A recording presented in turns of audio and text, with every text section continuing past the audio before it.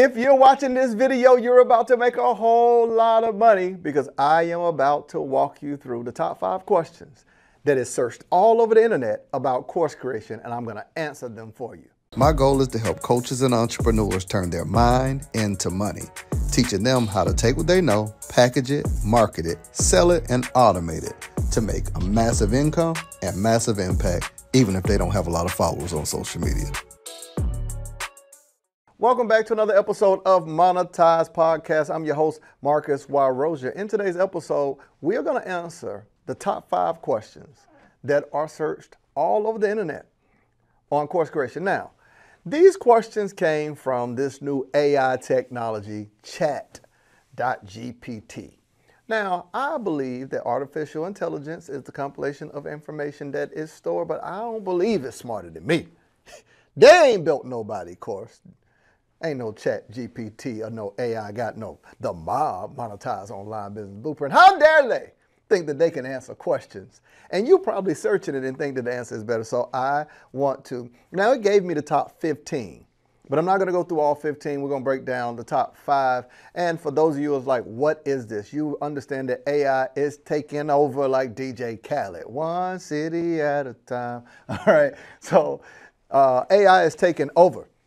And because AI is taking over, it's important that we understand how to use it. One thing you cannot miss, and I want to give a disclaimer, I'm not hating on AI. I like it. I think it's going to make things efficient, but lazy people will be lazy people. It's like the person who copies the person's test and write their name too. So lazy people will be lazy people. You cannot be a lazy entrepreneur and think that AI is going to solve every thinking problem you have. You still got to think your business.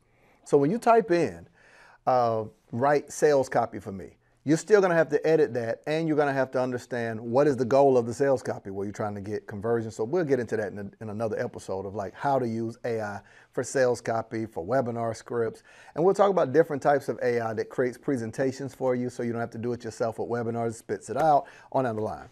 But I do want to address one of the things about AI is when you type in, give me 15 social media content, well, it's supposed to set you in the right direction and cut down on your time, right? There are still some thought process that's supposed to make it in your own voice. So AI is not going to have certain things like cultural references. AI is not going to have nuance. I'll give an example. If I told you to explain what it's like if you grew up in the 90s and on a Saturday morning, what's on TV. Well, AI could tell you what shows were in the 90s, but it can't describe Zach Morris when he said that episode when Kelly broke up with Zach for Ted and was cheating on him. Man, listen to me. How am I supposed to listen? Don't get me into it. It's not going to be able to explain the nuance of what it was like for Thank God It's Friday on a Friday night with Stephen Q. Urkel.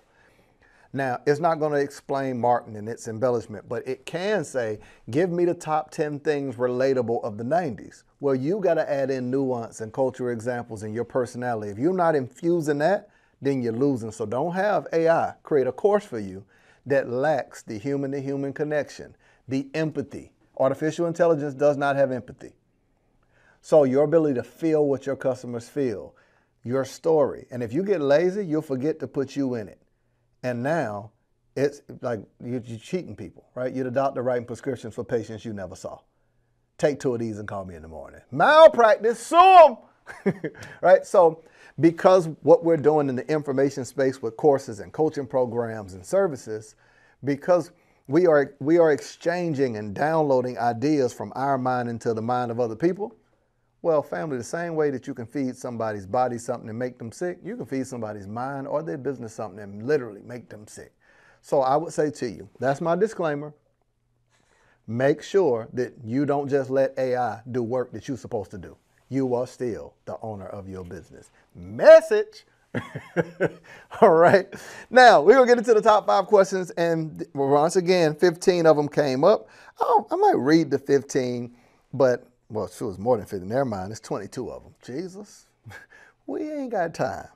We ain't got time. So we'll grab 5 of them. Let me see which one I should grab for you. We've dealt with this before. Number 1 question that popped up on the top. Most searched and asked questions about course creation. So it's the most searched and asked questions about course creation. How do I develop a marketing strategy?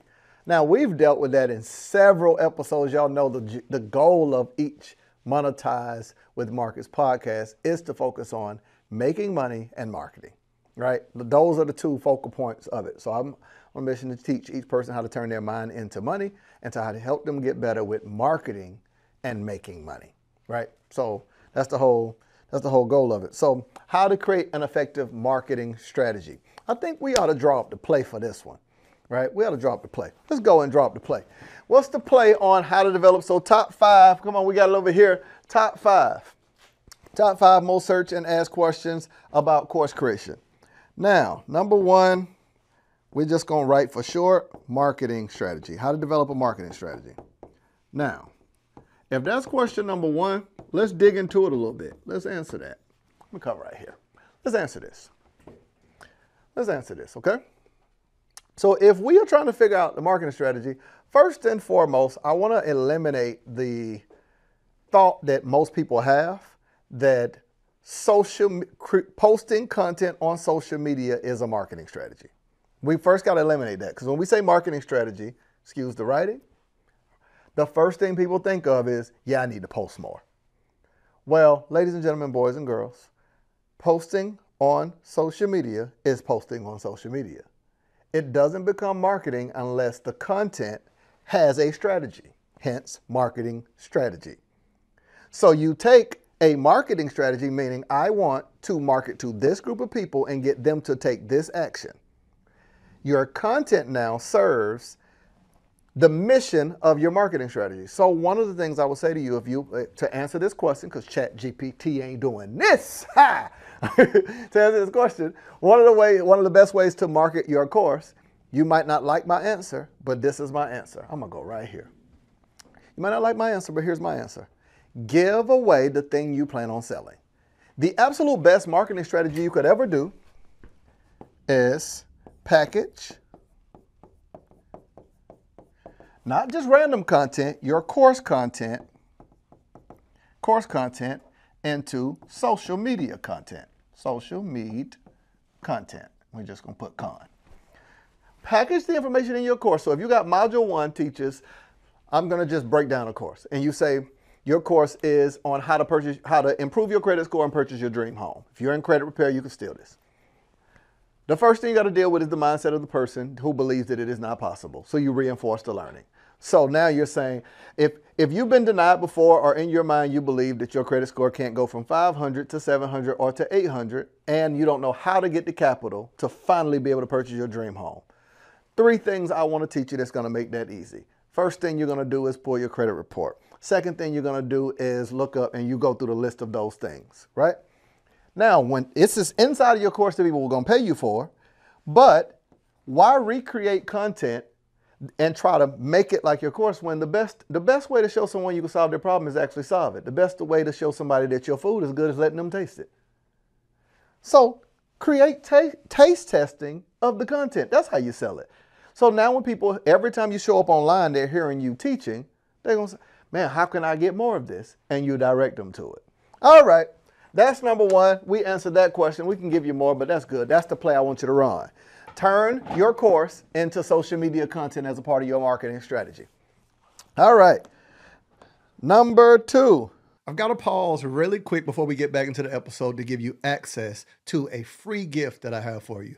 Well, chances are there's some knowledge that you know or service that you are already doing. And I tell people, if you are doing any service or have knowledge in your head, you should be able to automate that to generate revenue on the side, whether you're cutting hair. Well, while you're cutting hair, what if you could take the same knowledge and skill and automate that to show someone else how to do it?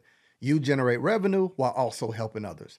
Well, I created a free training that literally shows you how to package your knowledge and your services into an automated online course. Well, now instead of giving someone access to your time or letting them take you out to coffee, you can give them access to your thoughts without your time. It generates money for you, but it also helps other people. So you can type www.monetizewithmarcus.com and you can get access to a free video training that shows you how to do it. Let's get back to the episode. Ooh, this is good. We need to do, I'm about to tell y'all the question, but we're going to probably have to do an entire episode on this one. Y'all can tell I get excited. We're going to have to do a whole episode. So how do I use How do I create and execute an email marketing campaign to sell my course? I think that's going to be a good one. You right there like, yeah, answer that. Nope. Moving right along. We're doing another episode. Y'all don't have no sense. Okay. Okay, I will. That's what you want to know. Nod your head. You at home? Not. Why you nodding your head and I can't see you? All right. So we're going to answer question number 2. How do I execute an email marketing strategy? We got to put that on the screen too. Like, I got to come across there. How do I execute an email marketing strategy to sell my course? All right. Let's run the play. Let's go to it. Let's draw up the play. Let's draw up the play. So we're just going to write email marketing. Email marketing, and this is 2, right? Sell. Email marketing to sell. Now, here's what we got to answer, fam. Can y'all see this? I think you can. Yeah, you're good. Email marketing to sell. All email, I'm loving this episode. All email marketing is not created equally. You think that every day telling somebody, here's how your emails sound. Hi, whatever the person's name is, I've opened up only 5 slots for my new such and such course or program. So you got some level of scarcity, but you can't make me, okay, I got to look directly at the camera. You can't make me think I'm missing out on something I never wanted. Scarcity don't work if you ain't convinced me that I should actually have the thing. So only 5 slots left. Well, I don't want none of the slots. Best of luck to you. Be blessed in Jesus' name. You can't use scarcity until you get me to desire the thing that you want. So bad email marketing is when you start with scarcity without creating or channeling or directing desire. Desire has to be present. This right here is a social media post. So y'all gonna see this on the internet. You cannot use scarcity in your email marketing, your social media marketing, even your sales page or ads unless you are targeting people who already have a desire for the thing that you want. If there is Beyonce concert tickets, you can use scarcity because people want it. But if you're introducing a new course, a new program, and people are unaware of it, bro, there is no scarcity where there is no great desire and no great demand. So you've got the wrong marketing strategy for the thing you're selling. This right here. Okay, I'm back right here.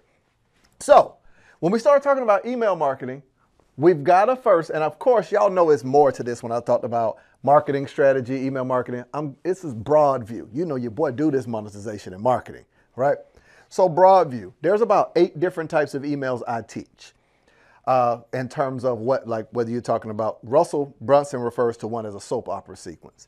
I've got a few different ones where one I call You Had Me at Hello, where in the introduction of your first engagement when someone opts on your email list, meaning they've already opted in, it's the first email has to have so much value that is about the customer that they look forward to hearing from you again. That's You Had Me at Hello. So whether it is you directing them to bonuses, incentives, things that you've already created, inviting them to a free event, something that is not front-facing. So let's just say I've got a mentorship call that happens every Monday. You Had Me at Hello overwhelms them with free. They're like, hold on, I get all of this? People love cheat sheets. So if I say in my first email, You Had Me at Hello would be, hey, I know how it is for someone to bombard your email every day asking you to buy something, do something, or click something. Here's what I've decided to do instead. I've placed a cheat sheet showing you exactly how you can use email marketing and social media. So I'm going to teach you how to do what I'm going to do. So every day, not only are you opening my emails, but you're learning how to use my same strategy to get people to open yours. That's You Had Me at Hello. That email strategy is transparent, it's honest, and a person's like, oh, okay, I don't mind opening your email, right? So there's several different types. But for selling a course, one of the best types of emails that I think you got to do early on, let's just say email 1, you're going to have to force a level of segmentation. If you met somebody at an event, well, let's say you went to a networking event and there were 100 people. All 100 are not people you're going to follow up with, but you need a way to segment what were the top 5 or 6 people that you need to do lunch with next week. So your first email should be forcing an action to get segmentation as fast as possible. So I would do something like this. I would pose a question to get them to answer. Email marketing, let's say if your course is on buying your dream house. Hey, person name, blank, are you still interested in purchasing your dream home? I've created a blank, blank, blank, blank, blank that teaches you how to blank without having to do blank. If you want access to it, reply to this or click here. Their clicking of it should segment them to a specialized list based on the name of your course. You get it now? So now the only communication they get after that is information that's in your course, because you're still going to take written form content from your course and turn it into emails. So every day they're hearing what they would hear in the video. Don't think of new stuff. Take a small paragraph. If your course says, if one of your courses deal with social media marketing, let's just say if my course deals with email marketing, I could take a small paragraph and say, as long as the internet has been around, you can't even have social media without email marketing. So I want to show you how to make email marketing a part of your strategy to make more money. That's an email. But that same thing is also a video in my course. So I could take the introduction of my video and one point where I might have dealt with 3 of them in the course and turn it into email. Don't recreate the wheel. The best way to sell the course is to break it into pieces and use it in all forms of your marketing. Because don't nobody want to hear you market one thing and then they buy something and hear something totally different. All right, we've dealt with that. I think I broke that down. Did I give you the, did we draw up the play? This is the marketing and monetization play. All right. Question number 3. Question number 3.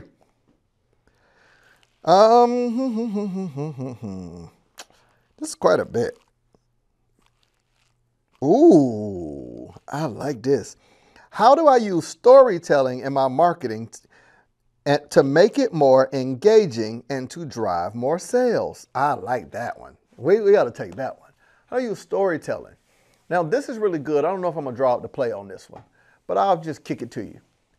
I might drop a little bit of it. Let's do this really quick so you have a visual. So number 3, let's drop the play, the marketing and monetization play on this. Number 3, how do I use storytelling? Storytelling. S-T-O-R. There we go. We had to sound that out. Hooked on Phonics kind of worked for me. I missed too many classes and I failed. All right. Storytelling to sell more courses. I'm going to draw this up really quick so y'all can see it. Here's a framework that I like to use. We're just going to write low with an arrow up to high. Here's one. And then we do another one right here, high, with an arrow going down to low. Now I just got to pause and celebrate something real quick. You can, to the average person, I think the real hack moving forward in this new space is to actually be great at what you do. You can't fake what I'm teaching you right now. You either know it or you don't. So this ain't no Google, you got to have that thing in you. When it comes to marketing and monetization, you have to know your stuff. So like, don't nothing sell like actually being good at what you do. All right, so here's that. When we talk about storytelling, this is what I want you to steal. When you're trying to infuse your story, your message, your pain, your problem, how you overcame something. One framework of storytelling that I use and teach is low to high. So this is 1 where it starts with low, and this is 2 where it starts with high. Low to high is where you talk to them infusing the lowest point of your journey. Starting with no money, starting not knowing what to do, working a job you hated and want. So you start with the low point of your journey and the things that you learned to get there. So here's where you were when you started. First thing you did, second thing you did, third thing you did, fourth thing you did, and now where you are at the high point, right? So it becomes a process using your story. Now, high to low is a little different. This is where you start with the high point.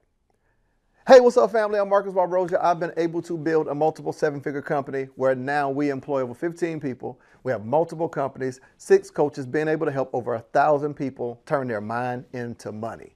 That's being able to package the information in their head or the services they provide with their hands to create online courses that helps other people do the thing that they do. Right? You hear that? That's the high point.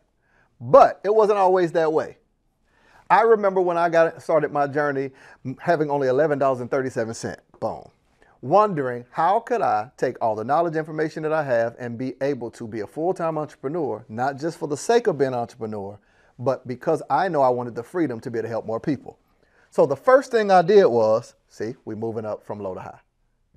You get it now. We started with high, went to low, and now we're going to first thing, second thing. Here's the biggest mistake I made that had me stuck right here, and you're going to take them all the way up to where you are now.